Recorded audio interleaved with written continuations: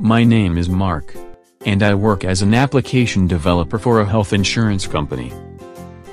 I am responsible for defining the workflow to examine medical insurance claims, store registration forms, and maintaining patient records. This consists of a huge number of applications, each of which collects a number of operations. Sometimes I must define an operation as dependent on another operation, which is easy to define.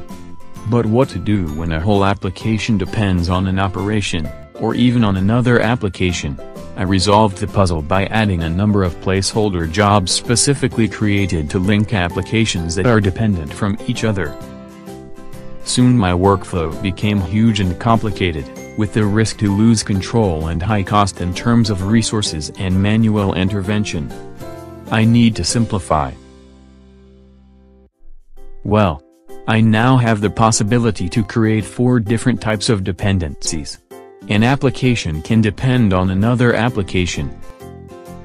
An application can depend on the operation of another application.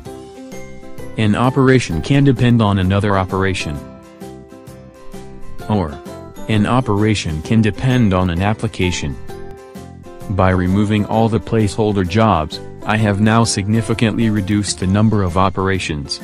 Application and operation dependencies make the definition of my workflow much more flexible.